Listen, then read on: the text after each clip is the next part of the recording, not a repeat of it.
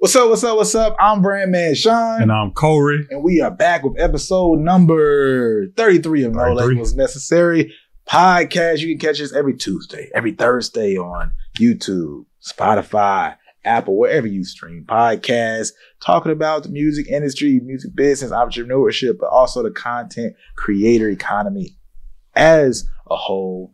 Now, as always, we like to kick off the podcast with a little advice, or at least observing some potential advice and giving y'all our opinion on it. So check out this right here, because the new way to break out in content is creating bad content on purpose.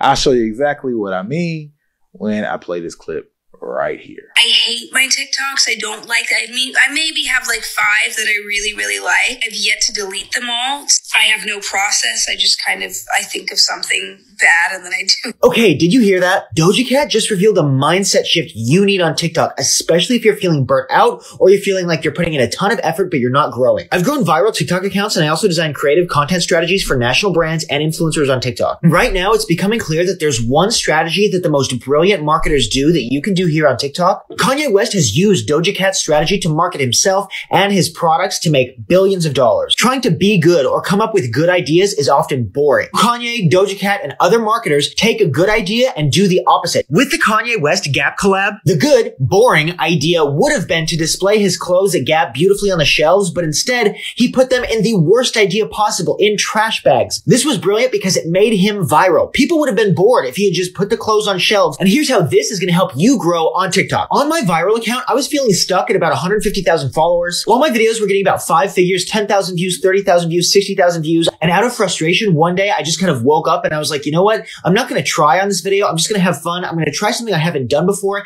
And I made this video, my 15 million view video. Being good and being perfect is the enemy. Try to be bad. Try to be bad. What you think about that, Kohrey? I think it's contextual advice, right? I think it is good advice. It kind of goes back to the conversation we had about just create more so to learn, like who likes you, what you're good at, that type of stuff, right? I think for the artists of a Doja Cat or a Kanye caliber, it's more about humanizing them. That's the marketing, right? You are now this larger than life entity. We need you to do things that make you feel relatable, regular, right? And so what do we typically associate with high level acts, artists, brands? Really high quality content. What do we typically associate with regular people? Much lower quality content, right? Creator A, who is a mega superstar, creator B, who's a guy with 10,000 followers. Creator A might be using the red camera to make his or her TikToks. Creator B might be using the iPhone 8. It's only different. So we tend to associate lower quality execution of ideas and content style with like regular people. So we watched Doja Cat very geniusly use that to cement her brand, right? Like if you looked at Doja Cat really early on TikTok, all her comments always said, hey, she's just like me for real. She seems just like a regular person, right? So that was a part of her game plan. Even though I don't know, now watching that, I don't know if that, I always thought she was intentionally going for that. Now it sounds like it was an accident, you know what I'm saying? But I always thought that was the game plan, but that's why it worked. Hey, we can make this larger than life figure look like a regular person. And it's different because if you just did some super high quality stuff, it wouldn't be as exciting because people are expecting that from you. Same thing with Kanye. Like he said, be easy for Kanye to go set up some massive display in like a Gap store or a mall. And that will be the norm for someone of his size. But what's different, what's going to draw a conversation? Let's put this shit in trash bags and throw it on the middle of a floor and let people dig it out the trash bags. You know what I'm saying? However they want to. So, like I said, I think good advice contextually. But the key part of it is like I said, like being bad will either lead you to your eventual genius idea. I do agree with that. Or being bad will create something that other people like that you don't like. You know what I'm saying? Like you do something. I mean, we've seen it, right? How many times have we just thrown up a video or a piece of content? Oh, we got to make the deadline. And then, you go read the comments and niggas like, that's the best shit I ever seen, Sean. Like, yo, Sean, you was in your bag today, bro. Like, you ain't never gave no advice like this. You like, bro, what?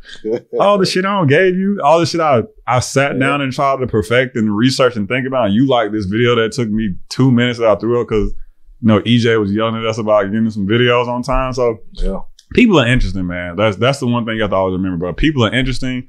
People are fickle. you will never truly have a gauge on what people like because people's taste will literally change overnight.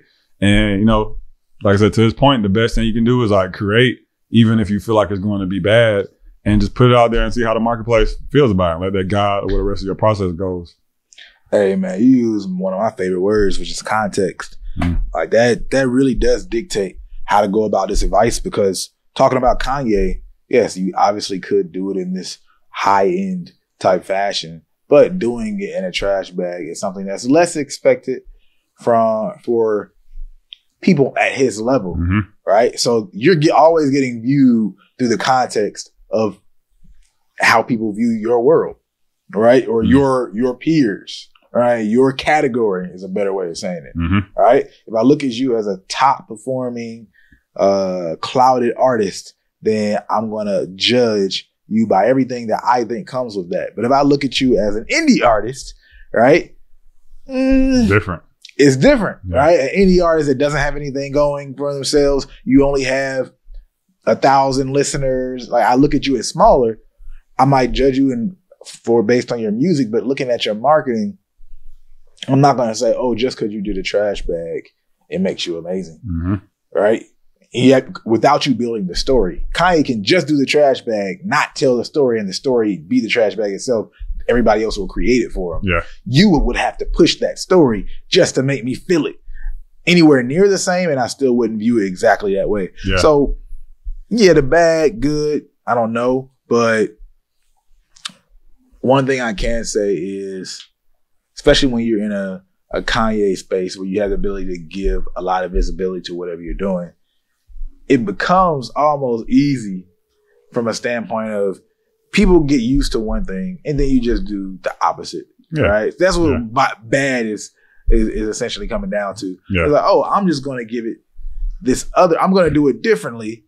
And because of who I am, it brings validation to it, where someone else might have to do it differently and then also convince you while it's still good. But people are going to assume, oh, this is Kanye, this is genius. Yeah, exactly. Just because he did it. Yeah, and like perception plays a huge part in it, because like you said, if a smaller artist were to do the trash bag thing, we would first place that people's mind would go like, oh, because they're broke, they don't have money to do. Right, it's not a concept. It's a concept when you got money. You broke when you don't. Yeah, exactly. It's like, just like, it's no different than, have you ever seen an artist that you were watching since they were like small? You could tell they were like really grinding. And then you remember the day they post like their first like high quality music video or something, and like you feel like they leveled up, right? It's like Taylor Swift drops a high quality video every time she drops one, but it's not special because we expect Taylor Swift to drop high quality videos. Right. But for this new artist who we watch shooting videos on iPhone, this new HD video that he dropped is cool because it feels like a level up moment, right? So even in that context, the marketing might be like, oh, it's genius. This artist finally is able to do XYZ, right? And that narrative is much different for them. So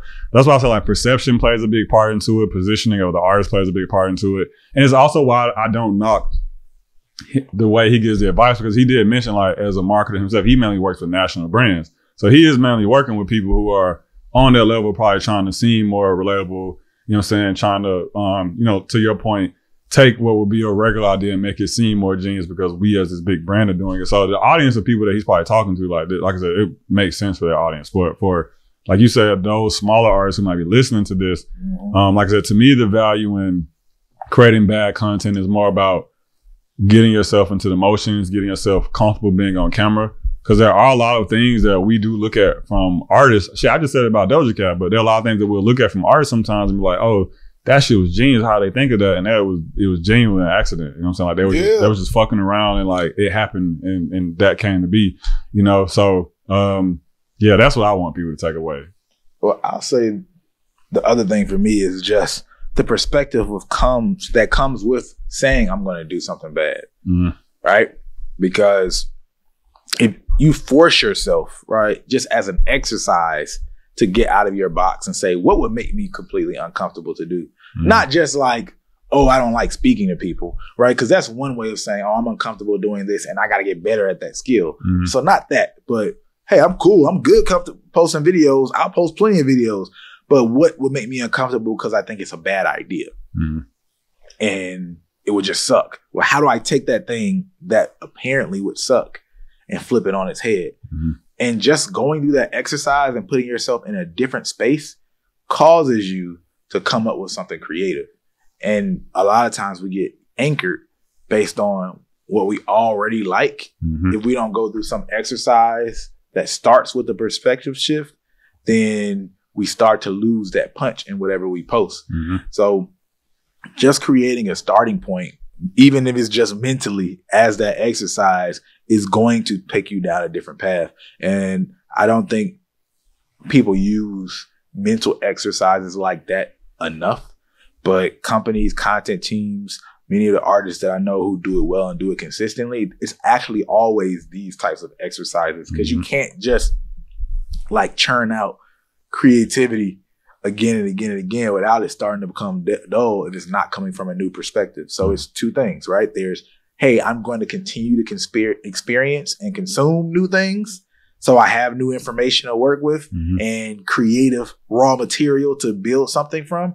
And secondly, I'm going to strategically make myself think about something from a different perspective. All right. So it's like, well, what if I had to start with a letter? Or what if, I would do something that all my audience hates? Like, who does my audience hate? And what if I did the same thing that they did, but I did it in a way that they liked it?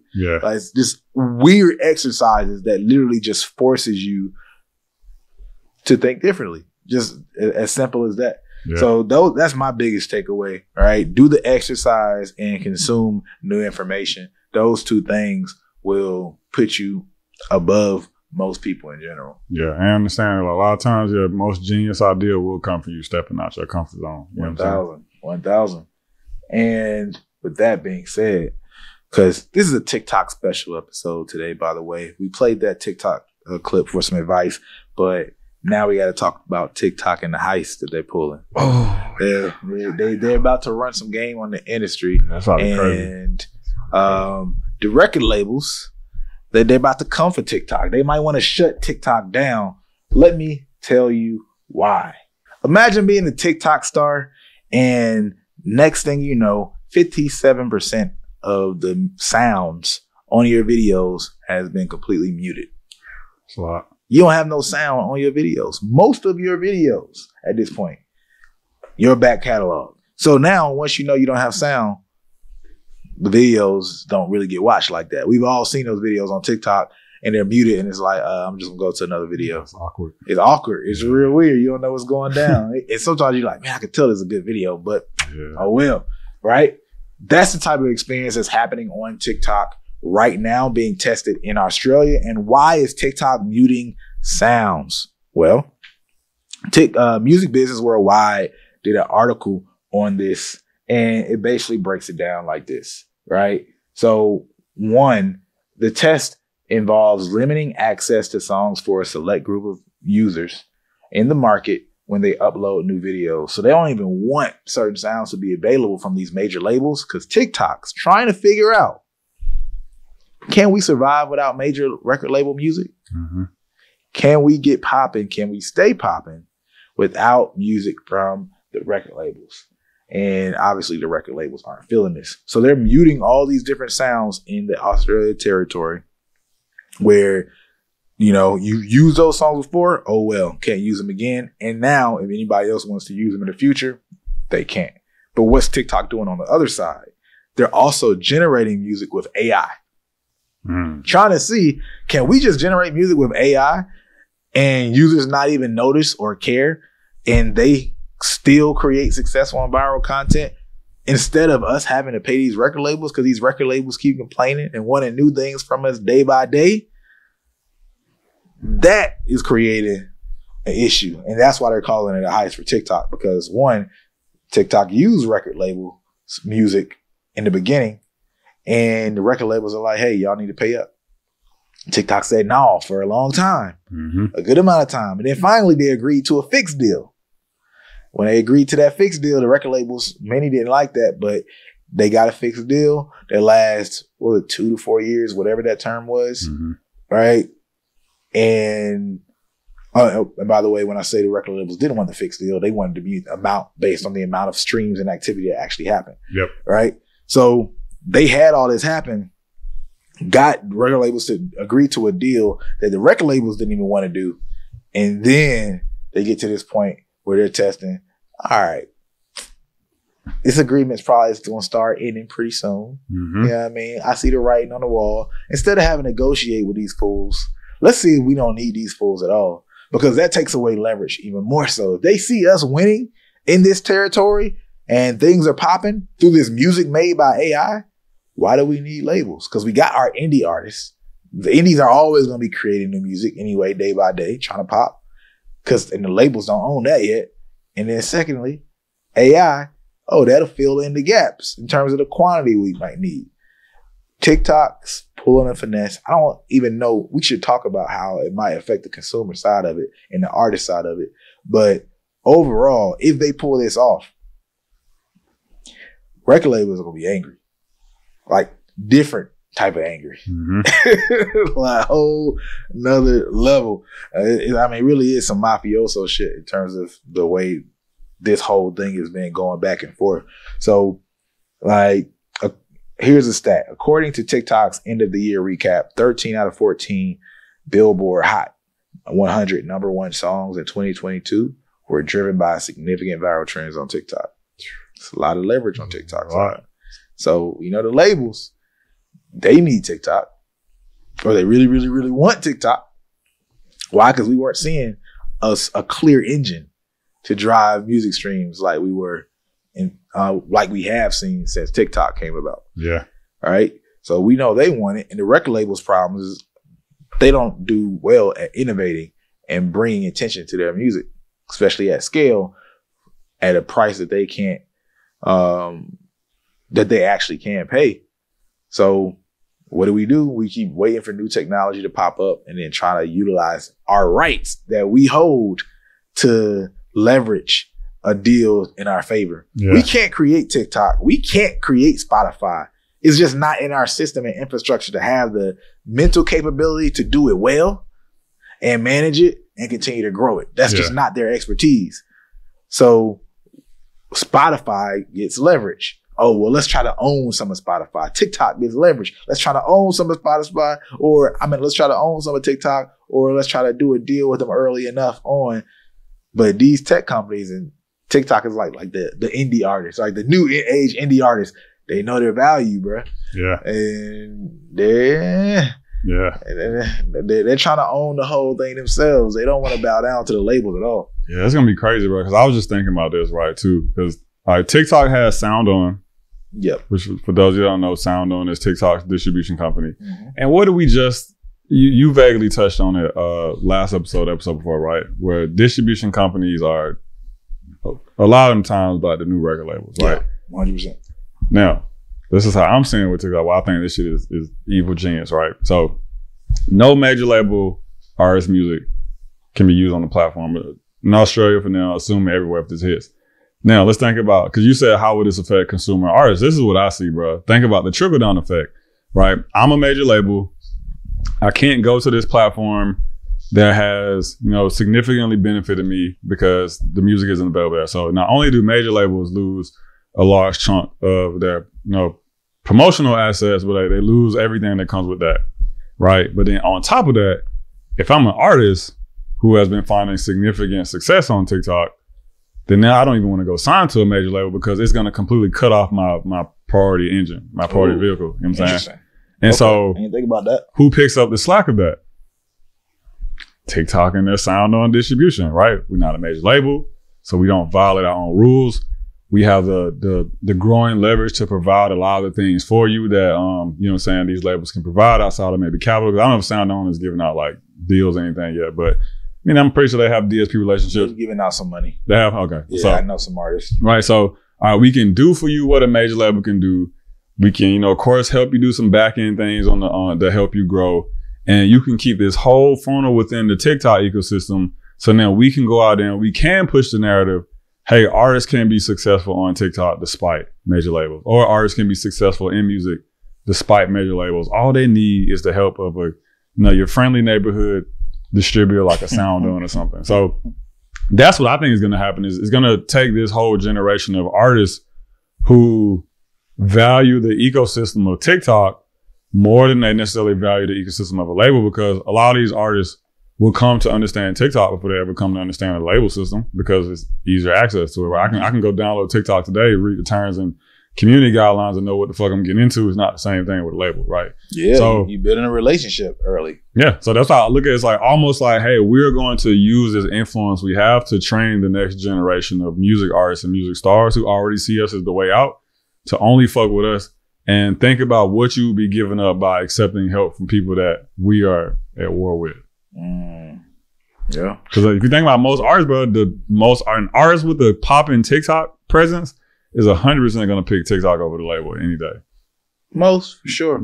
Okay, yeah. So at the very least, like TikTok has first right of refusal. Almost. Yeah, exactly. That's crazy. And then like they are the A&R, right? I can see this creator when he first hopped on and see when he first got his viral video and be like, hey, this guy only got 1,000 followers, but he just caught a 10 million view TikTok last week. Let's reach out to him. Let's give him some crazy deals through Sound On, because we can also just leverage more visibility on the platform, because we know that's what they want, saving us some money, saving us some dollars, helping us build our narrative, because TikTok is in narrative building mode right now. I don't think a lot of people realize it, but we talked about it I think maybe on another episode, where like you can tell a lot of the moves they're making right now aren't necessarily because like they think it's gonna like cap immediately. Like they're setting the stage for the future. You know what I'm saying?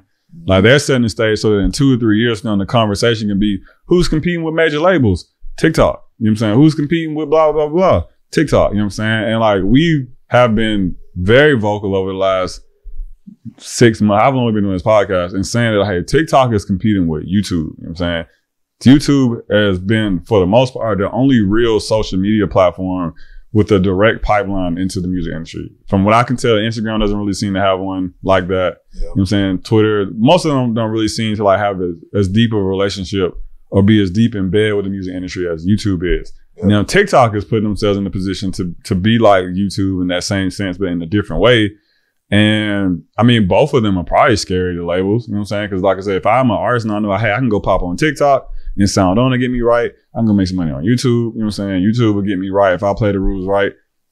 Why would I go over there and jeopardize half of my promotion engine? You know what I'm saying? Like, why would I jeopardize this platform no longer fucking with me because you offer me what seems like a cool deal when I could just take this decent to pretty good deal with them and then still make everything I was making, because I still at least have access to my platform, and people my fans have access to me on their platform they like. Like I said, do you think that it'll get to that point where TikTok's straight up saying, hey, if you're using a record label, we're not going to have you on here? I think so, because the individual artist can control how the licensing agreement goes, right? Like if TikTok isn't able to negotiate something that the labels find fair, and if the labels aren't able to negotiate something that TikTok finds fair, then the relationship is going to dissolve. And so either way, those artists are going to kind of be left in limbo. So, you know, what's the difference if that happens? You know what I'm saying? Like, if that happens, then yeah, TikTok is not going to fuck with these artists because they're signed to a major. Do you think the consumer music will matter? No, I'll say it like this. Do you think the AI music will fail in the test, or it'll win? I think it'll win only because like instrumental music and like electronic music and things like that have been pretty popular on TikTok. So it's not like every single viral song on TikTok is a song with words and lyrics to it. You know what I'm saying? Sometimes it's just instrumentals and things. So it kind of makes me think of when Spotify saw that hole in their system with people liking, what was it, like sleep music and things like that. And they created AI to create those type of playlists and music to fill in that gap. I see TikTok doing the same thing. Hey, electronic music and this type of instrumental does go viral on the platform. Cool, we're going to hire some AI creators to make that type of music. And then for the other genres where it is people or lyric focused, we're just going to look internally in the platform and look for who to turn up and be representative of that part of music. That's what I think is going to happen, because you're not going to be able to completely remove major label music from the platform because fans aren't going to let that happen. Like fans are going to always find a way to put some shit on that they like, right? Put some shit on there that they like, or complain because shit that they don't like, that they do like, is not on the platform. Yeah. Right? So it's like, how do you navigate that? And that's why I want to ask you, like, how do I discover music as a fan? Right? If I'm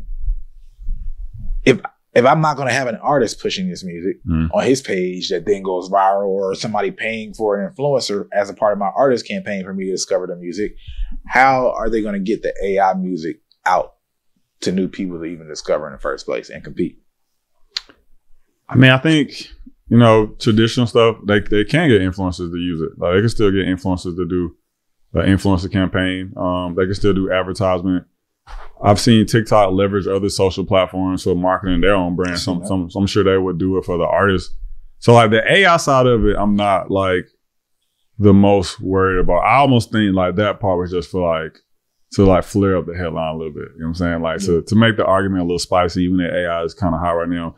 I look at it like the only way they're going to, from a general music artist perspective, the only way they could get around that narrative is to highlight artists that are indie within the platform, right? So, and like massive artists too, like, which we know they exist. Like we've seen like the Nick D's and, you know what I'm saying, people like that who compete with major label artists, but all their main thing is TikTok, right? So like they're going to have to kind of step back and pay a lot more attention to that, which I know TikTok doesn't pay a lot of attention to, because we've had instances where we've had clients go viral on the platform and they had no idea that it was happening. You know what I'm saying? They're like, oh shit, this guy did this. Oh yeah, thanks for letting us know. And then they'll move from there. So I think there's going to have to be a bit more of a developed like internal A&R team for TikTok, or they build something in the algorithm. But I think for them to completely get out this narrative and make people go like, hey, here's the reason we need you to be cool with us taking away your Drake and your Taylor Swift and your Beyonce sounds, and which I know TikTok could do this because they lean on this narrative heavy, is they could say, hey, because we want to continue growing the community of TikTok and giving shine to TikTok stars, and we feel like it's more important. If they play that narrative, it'll work. They don't lean to that narrative, I don't know if it'll work. And like I said, fans gonna always find a way to put some shit on there. That was happening even before TikTok had licensed rights to music, right? I remember TikTok before that happened. You know what I'm saying? Like it was all like generic music and like ripped sounds floating on the platform. You know what I'm saying? You just kind of had to like find one and favorite it and hope it lasted until you got to make your video. You know what I'm saying? So it would just go back to that, you know, but I think it'd be a cool peg in like TikTok's like overall narrative of like trying to be creator friendly, and we're here to help the creator and take them to a new level. It would be an amazing narrative as a part of that. So I think I could see how they might find it or find a way to make it easier for people to find the AI music within the platform experience too, as a part of your posting. Find ways to push it on there. Yeah, because they already got like the main sound tab where they have like the playlists and things. They do in your analytics, you can see recommended sounds. Yep. You know what I'm saying? So they already kind of been like building towards that. Right. So they have their playlisting editorial culture of their own. So I could see how they could work that in. Something I also think about though is the question, right? Did they need major label music to pop in the first place or not? Right? And we know that major label music did have a part in the blow up of TikTok, but did it have to? Was it the primary driver?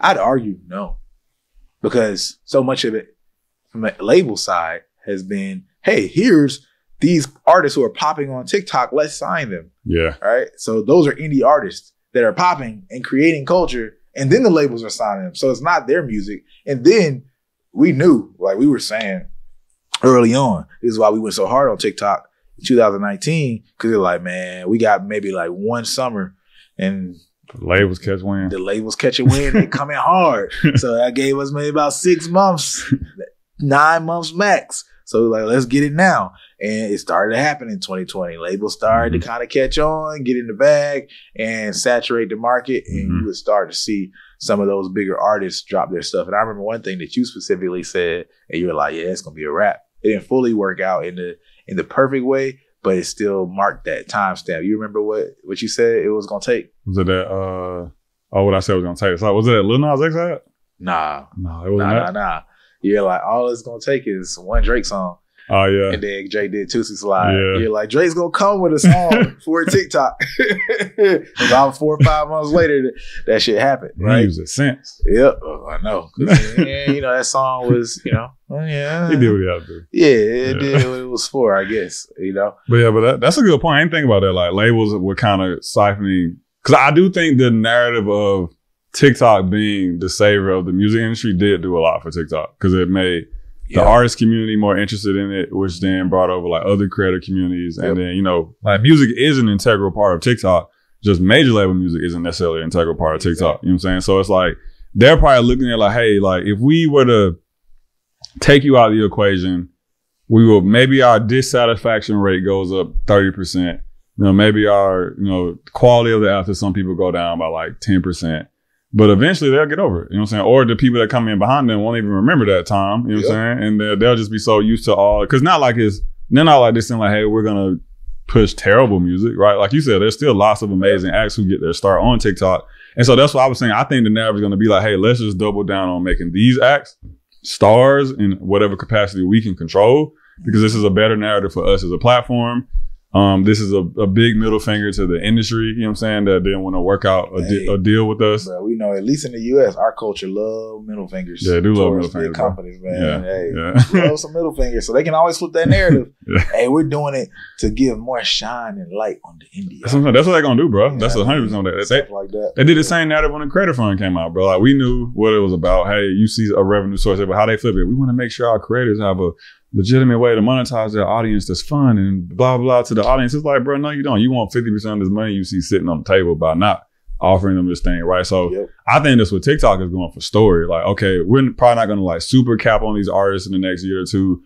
It's going to take time for us to even build that trust with this artist community to make us believe in us over the major label system. And then 3 years from now, we are propped up in a position where we are seriously competing with labels, at least for the attention of rising superstar talent or possible superstar talent. Now they're thinking of us as much of an option as they're thinking of you Atlantic, you Columbia, you Sony, you whoever. You know what I'm saying? Like, that's going to be crazy, because that, to me, I think TikTok is leading a really interesting fight against the labels that I always thought YouTube was going to lead. I always thought YouTube would be the one kind of doing this stuff. But I think they got too deep in bed with the labels.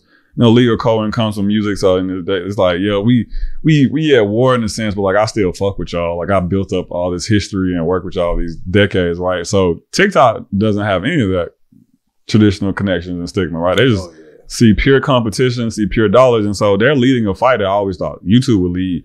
That I think if they are successful in it, every platform is going to look at it that way. Like, oh shit, like, how can we build some pipeline where we can be the main ones monetizing our top percentage of this type of creator, instead of them just using us as a platform for the audience to then go give away IP to somebody else. You know what I'm saying? Like, all of them. Like I said, I think TikTok and YouTube could get away with it the most, but I do think like Twitter's gonna start going like, damn, how can we help, like the Twitter monetization thing, right? Like, how can we help these writers start monetizing their tweets? So I'm assuming the conversation is gonna go at some point like, okay, how can we all get a bigger percentage of this because you built your audience over here and we helped you monetize and blah blah. Like, no, don't go to Amazon and sign a book publishing deal, right? Come to Twitter and like, maybe we sign a distribution deal for your ebook, right? So I think they're gonna open that door for other platforms to start thinking of shit like that if they haven't already. And that is personally what I'm interested to see what comes out of that. You know what I'm saying? Like, I'm interested to see, like, is the battle 3 to 5 years from now going to be major label versus indie artists, or is it going to be major label versus social media platforms? You know what I'm saying? And social media platforms that are now, because they can all go open up a TuneCore account, they can all go open up a DistroKid account, they can all leverage their corporate weight to get in bed with some of these music corporate people. You know what I'm saying? So these social media platforms that might be moving like record labels just in a more traditional sense that's more favorable to the new artists that came up, watching people like us and all these different creators talk about, you know, the shit we talk about. And like, they're just going to win like a battle of attrition. You know what I'm saying? Like, how can we wear people down over time to make them believe in our vision? Because we keep pushing this creator friendly narrative and y'all don't, you know what I'm saying? And like, we know how much the artist community especially loves a good narrative about what company is for the people versus the company that's not for the people. You know what I'm saying? So I see the vision for it, bro. And I think it's genius. You know what I'm saying? Personally. Well, look, because they used music, and if they didn't use, if they kind of need major label music at the beginning, they don't need that a little bit now, I don't think. Yeah, 100%. Because culture's established. People are already used to going there for music. People already have the habit of going on TikTok. There's tutorials. There's things beyond music itself. Kind of like with YouTube, right? Yeah. They're not just there for music, which is why they had more leverage with Spotify. TikTok is like, yeah, music is an arm of this leg. Or, you know what I mean? Yeah. Arm of this. But it's not the full body, because we got so many other spaces and places to pull when we want people to come over just to consume content. So it's going to be really interesting to watch, but you know, it's like, hey, we riding together, And then once we got to the location, it's like, man, I don't need you. I never needed you. That's what it feels like the record labels are feeling. Yeah. And, nobody's going to feel sorry for them because they're record labels. And record labels already have a stigma. All right. There's already been a bad PR campaign for record labels going for like 20 years now. We even watch old movies, right, where the record labels is the bad guy. So in people's mind, record labels have been horrible for 60, my grandma 70. time. Yeah. It's like a storied history. They probably think, they need to be, what's the word? They reformed and shit like that. Like that's the kind of mindset people have. Yet TikTok has a brand name that people respect and recognize these days. Instagram, people still respect and recognize. YouTube, respect and recognize.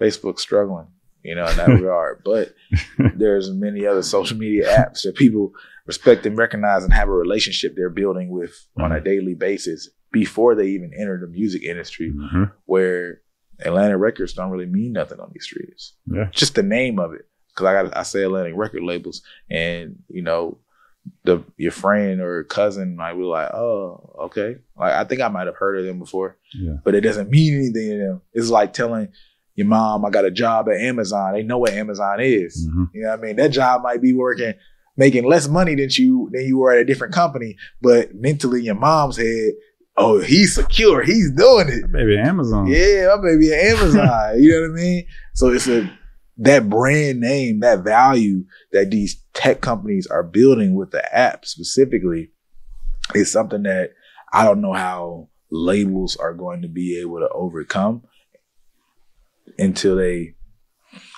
figure out the model, man. Because you can't just rely on the catalog, the old catalog forever to continue to give that leverage. Most of this and their survival through this era has been the control of these older forms of music, because you still got to go through us if you want to get this. But hey, if everybody says, hey, we're going to take away access and then we're just going to keep pushing new music and then get everybody used to that, we're basically rewriting history or writing your old records out of history. Yeah. So that's interesting to see. And I 100% am going to be very curious to stay on top of this one, see how it goes. I'm going to hit up some of our Australian people. See what's up over there. See what's up. See, is it really going like it sounds from over here, or is this just a little propaganda, to get some clicks on an article? Because it's really, it's believable, but it's also hard to imagine at the same time. I'm saying, man, they do it, bro. It's a strong right hook, bro. Like it's a wild jab to take, man. But as I said, bro, it's to your point. It's like if this was maybe 2-3 years ago, the labels would have had a point. But now it's like you said, TikTok looking like, hey, bro, like we helped you get those billboards. You know what I'm saying? Like you didn't really help us, and like we're still a viable marketing engine. You know what I'm saying? Yep. So even if you're not. What I think is going to happen is like TikTok is going to start charging labels for promotion, like a typical marketing campaign. You know what I'm saying? Like, hey, you didn't want to license this to us for whatever, so now you want us to feature this Taylor Swift song on the platform at XYZ, $500,000, $100K, right? Like, now we just a marketing expense. The same way you would drop this PR expense if you wanted to get on Complex or get on Billboard or whatever. Yeah. And it's like, hey, now we're going to make money off of you when we was willing to break bread with you. If you was chill about it, but you didn't want to, so now we got to violate you perception-wise and pocket-wise. Crazy, bro. As I said, it's such a bold-ass move to take by TikTok, which is why I fuck with it, bro, because I want to see where it goes and what it inspires, you know what I'm saying? It'd be funny if they go that far with it. That'd be funny as hell. Yeah. But they would essentially be treating them like any other corporation, all right, if you want us to market, because, TikTok, of course, can be used individually with all the content creators who exist on the platform. But as you know, they work directly with some of these major corporations. Like, when we first started working with them as an agency, they had some pretty expensive, I didn't want to say pretty expensive, they got some expensive ass packages. Oh, yeah. You big enough? Yeah. They got some packages that they compete with those numbers y'all would hear with radio. And how expensive radio gets. Say some of those numbers, if not more. Yeah, crazy. It's some numbers out there. You know what I mean? It's some numbers out there, but we got NDAs and stuff, so can't get out all the specifics and slap it on the screen. So yeah, man, it's gonna be interesting to watch. I hopefully y'all find this as interesting as we do, but like, trust me, that impact on that and how the outcome of this, it can literally change the landscape, like out of nowhere for indie artists. You know, always being affected by the top level of the industry, even if you aren't participating. I didn't think about that. They will make TikTok the only platform where any artists aren't competing with major artists. They go all the way. That's true. Yeah, positive and negative. The impact is there. So this is yet another episode of No Labels Necessary, episode number 33. Make sure you share it with your folks, man. Don't keep this information to yourself. Don't keep this sauce to yourself. Go ahead and share the pod so we can continue to grow. I'm Brandman Sean. I'm Kohrey. And we out. Peace.